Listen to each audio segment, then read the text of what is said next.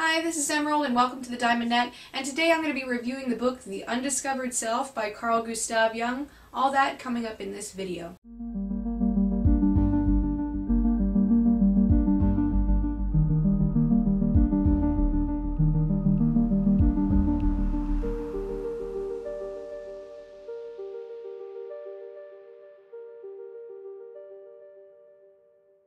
Now, The Undiscovered Self was a book written by Carl Jung. In the latter years of his life, it was written in the 50s, and he died in 1961. So he already had so many different things that he had already published before that, and he was very well respected in the field of psychology, the field of analytic psychology specifically.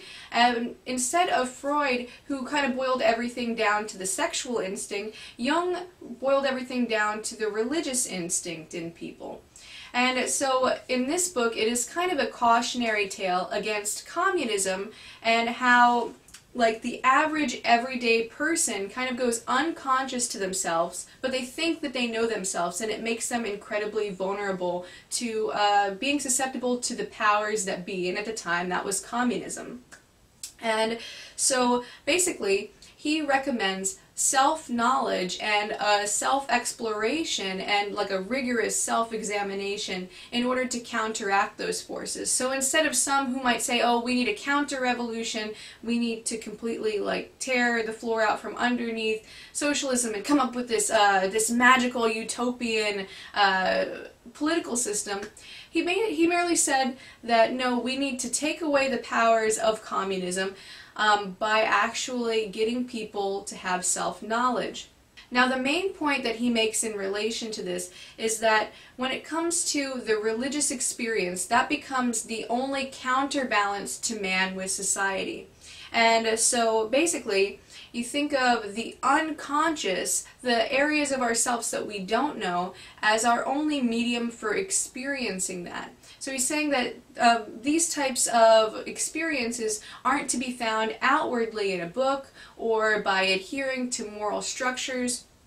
They're to be found inward by ruthless and unscrupulous exploration of the self. Now, three of the main institutions that he said could kind of stand in the way of us getting to these particular instincts and this particular form of knowing that would be so powerful in guarding us against communism specifically, but more so imperialist powers, are the scientific institution, where he acknowledges that there are so many advancements in science, but he says that, you know, oftentimes through intellectual laziness it becomes kind of a cutting off point. And he gives the example of like everything being kind of boiled down to a statistical norm. So he says, what about if you took all of the pebbles in a particular pond and the average weight of all of those pebbles is 35 milligrams? You know, it's unlikely that you're going to pick up any of the pebbles from there that's going to be exactly 35 milligrams. So he says that we need to look at the individual facts and that science can sometimes stand in the way of that. Now, he also says that on one hand, while religions can be a great tool for accessing that unconscious, numinous aspect of ourself, that if religions merely uphold the standards, then they become just like the state in that they are just kind of usurping that internal thing. So he says instead of trying to kind of conform yourself and think narrowly in terms of what your particular religion advocates, to go inward and really be honest with yourself about what that means to you psychologically. And of course, the state communism itself actually used the religious instinct of people by undercutting the actual religions and kind of putting itself in their place. So the state kind of became like the God entity for people. So this is why Jung wrote this book, so that we can actually have an internal relationship to God and to the religious instinct through knowledge of ourselves and through knowledge of the subconscious, as opposed to projecting it outward onto these powerful figures that we could begin to look at as demigods if we're not careful and if we're unconscious. Now, I really enjoyed this book. It's a very, very short read, and I think it really sums things up quite nicely in terms of what Carl Jung's work was about. You know, the ultimate scope for his work. Now, it doesn't have a lot of particularities in terms of like practical things that you can apply, and I did find the references to communism a bit dated just because that's not the reality that I live in right now.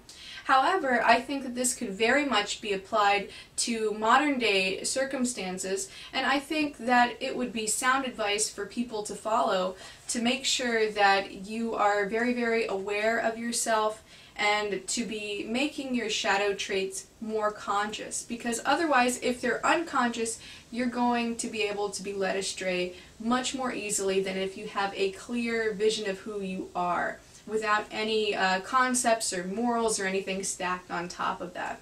So all in all, I give The Undiscovered Self 4.5 revolutions out of 5. Now the reason why I give it 4.5 stars and not 5 is not because it's not excellent, it just has a little bit of dated references back to communism, but still a very valuable book nonetheless.